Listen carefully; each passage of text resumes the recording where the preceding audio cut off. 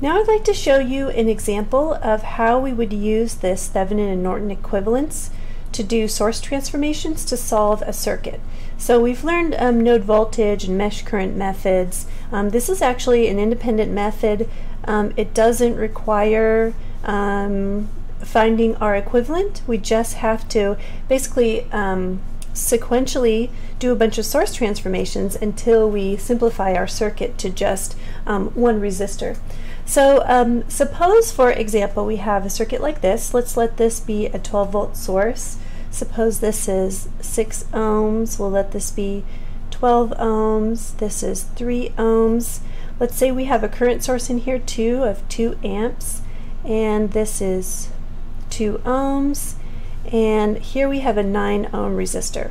So suppose we are asked to find the voltage drop across the 9 ohm resistor. So if our instructions are to use source transformations to find Vx in the circuit, I'm going to go ahead and start at the left-hand side. I'm just going to do a series of source transformations here until I get all the way to the right-hand side. So let me show you how that works. I'm going to replace this voltage source that's in series with a resistor with a current source in parallel with the resistor. So I'm going to call this my R Thevenin. So I'll let R Thevenin be 6 ohms. So then this is going to still be 6 ohms. And then I'm going to let this be I Norton.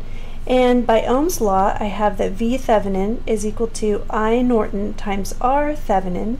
So if my V Thevenin is 12, if I divide that by 6, that's going to give me my I Norton, which is 2 amps. So I know that I can replace this and this with this and this, where this is still 6 ohm resistor, but this is going to be a 2 amp source. Great, so now I still have the rest of my circuit. So this thing is connected in parallel with a 12 ohm resistor, and I still have my 3 ohm resistor here. We still have this current source, 2 ohm resistor, and my 9 ohm resistor that I'm interested in the voltage drop. So I'm making my way this direction. So now what I get to do is I get to do a simplification of these two resistors that are in parallel. So if I want to replace this with one resistor, I know that our equivalent between the 6 ohm and the 12 ohm is 1 over 1 over 6 plus 1 over 12. So this is going to give me a 4 ohm resistor. So I can replace these two resistors in parallel with one 4 ohm resistor. So now my circuit looks like this. I have my 2 amp source that is now in parallel with a 4 ohm resistor, and I still have my 3 ohm resistor and my current source, and then my resistors over here. So I'm going to continue to work in this direction. Now I'm going to do another source transformation. I'm going to replace my current source in parallel with a resistor with a voltage source in series with a resistor.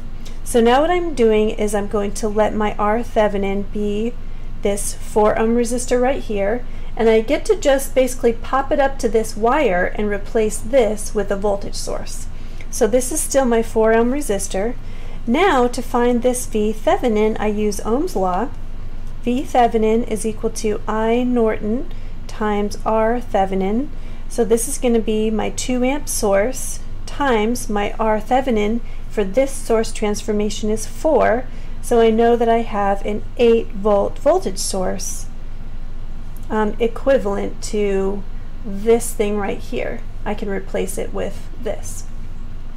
So the reason why I wanted to do that was because now I get to pop this resistor up here, so it's now in series with my 3 ohm resistor, and now it's very easy for me to combine those.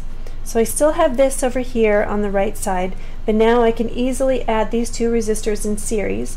The R equivalent between those two is going to be 3 plus 4, or 7 ohms. So now I'm continuing with my steps of making my circuit simpler. I have an 8 volt voltage source in series with now a 7 ohm resistor. still have a current source, and I have two resistors over here on the right side of the circuit. So now what I want to do, I'm going to do another source transformation. So this now is going to be my V Thevenin is 8 volts, my R Thevenin is 7 ohms. So I want to replace this with a current source in parallel with my R Thevenin. So this is still going to be 7. This is going to be now my I Norton. So the way I find my I Norton is Ohm's law. V Thevenin is equal to I Norton times R Thevenin. So this is going to be 8 divided by 7 is equal to I Norton. I'll just leave this as 8/7 of an amp. And now I have, I get to do something nice with these two current sources. So technically the I Norton source, my 7 ohm resistor, and this secondary current source are all in parallel, right? Because we don't have any resistances up here that are causing any voltage drops at these nodes. So that means if you like, I can actually switch these around so that I put this current next to that current source, and that would be totally fine. And if I do that, then you can clearly see that if this is my 8/7 of an amp current source, and this was my 2 amp current source, that's still in parallel with my 7 ohm resistor, and that is still connected to these resistors here. This one was 2 and this one was 9. Now we learned earlier in the module that if we have two current sources in parallel, we get to just add them. And the reason why that works is because of KCL. So this we know is 8/7. This comes up to this node. 2 amps is coming up to this node. So that means that the result that comes out of the node and is delivered to the rest of the circuit is going to be 8/7 plus 2. So when I make that, that combination, I can now replace these two current sources with one current source. I get 8/7 plus 2 gives me 22/7 amps. And this is now in parallel with the 7 ohm resistor, and then I've got the 2 and I've got the 9. So I'm still getting more and more simplified. I'm going to go ahead and add the 2 and the 9 together since these are in series. So this is going to give me a circuit with one current source and a 7 ohm resistor in parallel with an 11 ohm resistor. So then I can find my R equivalent, and that is going to be R equivalent between these two resistors is 1/1/7 plus 1/11. So this gives me, I get 77/18 ohms. So I can replace these two resistors with one resistor. This is equivalent to one R equivalent of value 77/18 ohms. And connected to that, I have a 22/7 amp current source. Great, so I have, through source transformations, I've whittled my circuit down to a very simple equivalent. So originally I was asked to find Vx. So what have I done here? I found the voltage that is, I found the current and the voltage that's supplied to this entire circuit. So I know from Ohm's law, V equals IR, that if I have 22/7 and I multiply that by my resistance value 77/18, this is going to give me 121/9 volts.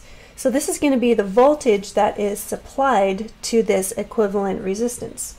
So then I can kind of back this up a little bit. I know that if here's my current source, that's in parallel with the 7 ohm resistor. So this is going to deliver 121/9 volts to this resistor. It's also going to deliver 121/9 volts to the series combination of the 2 ohm resistor and the 9 ohm resistor.